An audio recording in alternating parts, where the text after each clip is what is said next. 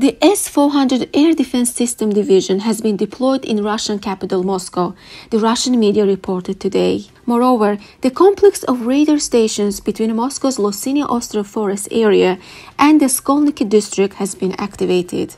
The air defense system protects the Khalkovsky military airbase located in Shalkova city in Moscow region. This airfield is actively used by the Russian army to transport military cargo to the front line. In addition, part of the aviation of the Russian armed forces is located there and is used for missile attacks on Ukraine.